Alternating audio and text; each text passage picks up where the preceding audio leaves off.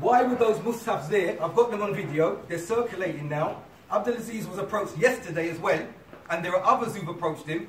The Book of Allah sitting at the back there with alcohol, drug dealers in the back, stored with rubbish. I'll deal with that issue first because that's the priority that we need to look at. The other issues we're going to bring. So, the people responsible for buying this masjid in 1997, I was one of them. There were 4 others.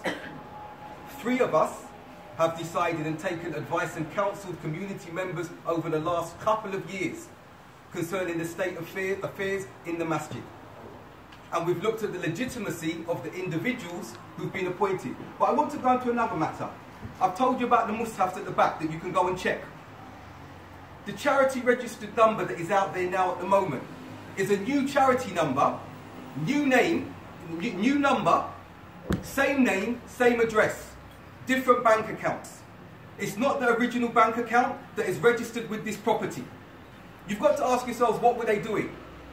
They wanted to transfer this property, this land, over there as well to consolidate their leadership. Why couldn't they do that? This is private property. I've got in the bag there the dates, the title deeds and everything of myself and those of us who bought the masjid. This is why they were unsuccessful in making that move. We've complained to the Charity Commission. I've got the letters there and they're investigating the matter as well. And I've got recordings of the conversation with the Charity Commission that when they realised that the owners of the masjid weren't involved in setting up this new charity with a new number, with a new bank account to move the money into that new bank account, they said this is maybe something that shouldn't have been done. Something that shouldn't have been done.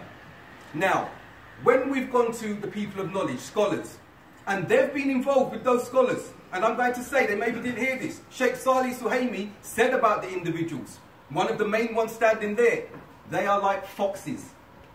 They are like foxes. Sheikh Mohammed Maliki refused to speak to them any longer, looking at what they've done.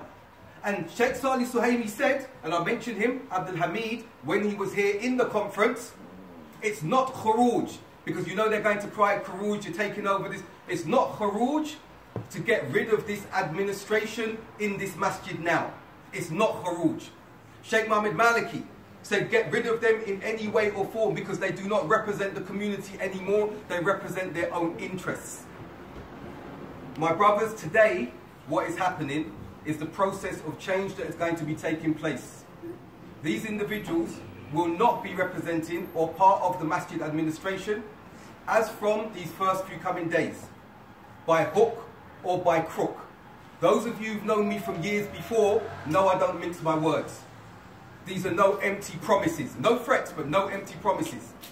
The individuals on this charity that they've established, if it's established that this charity that they've done is a false charity, using the same name, same address, different bank account, then it's going to be nullified. If the Charity Commission decides not to nullify it, let them go and set up some other organisation with the same name elsewhere. But this building belongs to the original charity number that is owned by myself, Sheikh Suleiman Abdul Sabor, Sheikh Tamim Osman, and including Sheikh Kamal. Sheikh Kamal is with them, but the 3 owners are emphatically against what has been happening here. I've got a voice note from Sheikh Suleiman Abdul Sabor when he visited the masjid last week. And when he saw what he saw, he was disgusted. And he sent a message and he said, please share this with the community. Those of you who know Sheikh Suleiman Abdul Sabor, he's one of the old school individual. They can cut the mic, but they can't cut the voice. Notice how some of them, the khutbah that Omar did yesterday, very good khutbah, mashallah, tabarakallah, very good khutbah. But did he know that he was talking to himself? Did he know he was talking to his own administration? What is more evil? I'll revert back to it. What is more evil than what was done with the Qur'ans?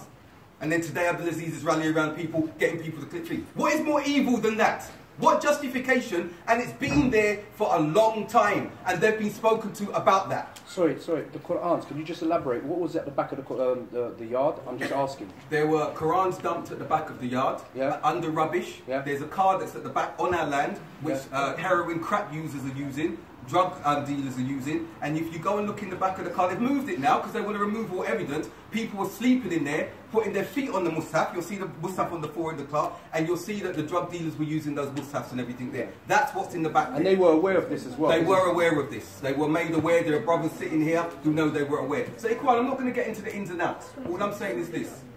Alhamdulillah, the owners have decided that we are going to take back the administration and management and appoint those of you